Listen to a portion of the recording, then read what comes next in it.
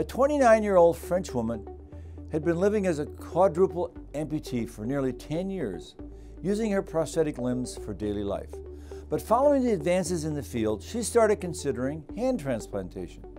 She was unable to have this surgery in France, but she did get listed in the USA as an international transplantation candidate.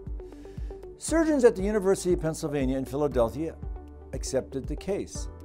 Hand transplantation requires intricate coordination of multiple teams.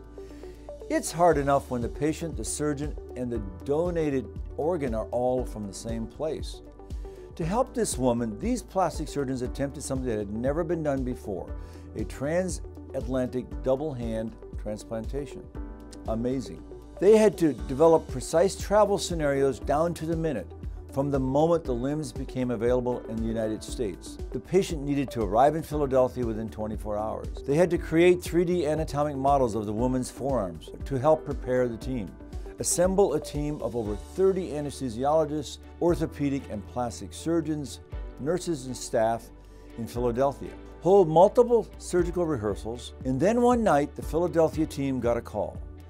There was a match for 2 donated hands and forearms. The women immediately set out for 18 hours of travel to get from France to Philly. The 30-plus surgeons were mobilized, anesthesia was administered, the surgical teams began their work. 9 hours later, the first reported transatlantic bilateral hand transplant surgery was completed successfully. Within 8 months, the woman was already showing good and still improving motor function and sensitivity with her new hands.